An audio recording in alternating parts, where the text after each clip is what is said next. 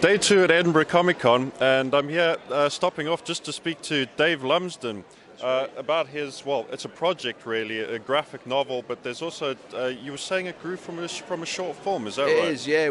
About a year ago we finished the short film, and it's basically like a post-apocalyptic film set in Edinburgh, and it's all like the world's covered in water. It's a bit like The Road, kind of Walking Dead sort of style, so we decided to do a comic book at the same time. So we released a graphic novel alongside the film, and it's been doing really well.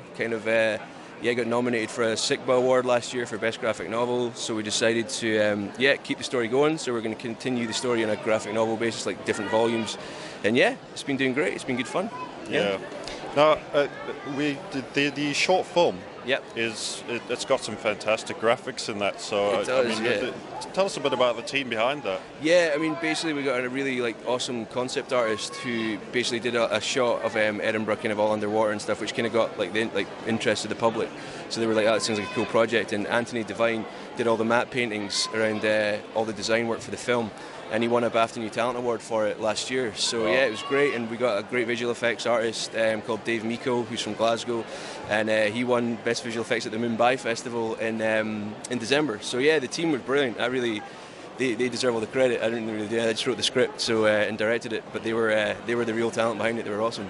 Yeah, really I'm sure you're selling yourself short a bit. Yeah, there, no, they were the real talent behind it. They spent hours in dark rooms crying, probably cursing me to death. But no, it was a great project to be involved in, and just to get out there, and people seem to be really enjoying it. So hopefully you're going to continue doing it. So did you get to go to any of the awards things and drink too much champagne? And oh yeah, I mean, yeah, I got scraped out and carried out a few times at different events. But yeah, I've been to the Glasgow Short Film Festival last year. That was where it premiered. Yeah, that was great to see it on a big screen. So that was lovely. I didn't get to go to Mumbai, unfortunately. That would have been great. Yeah. But I heard it was good. So yeah, I mean, like the odd event to drink at. I mean, you know, got to celebrate. Of course. Yeah, but then obviously not be too much of a ridiculous animal at them. But anyway, yeah, it was good. It's good. Yeah. I was behaving myself, so yeah. Yeah, make your name mud before you've even begun.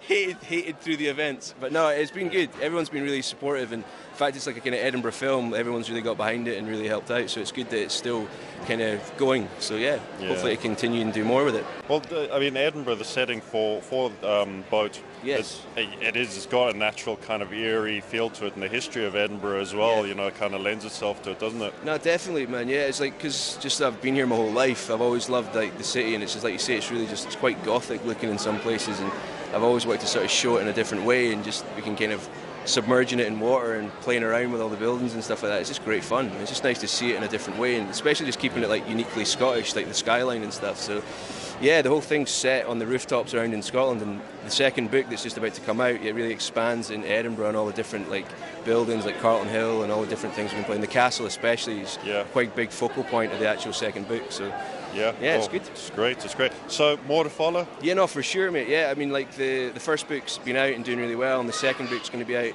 I think, it's definitely this year, 2016, so it'll be either the end of May. The artist's working on it just now, and it's looking great, so it'll be good to sort of continue it. I'm hoping to do 5 or 6 volumes, and then see what happens there, maybe do another film down the road, but we'll have to see. Great. Well, thanks so much for talking to us about it. It looks fantastic. It's a really interesting project, and wish you all the luck going forward for it. Thank you very much. Cheers. Thank you.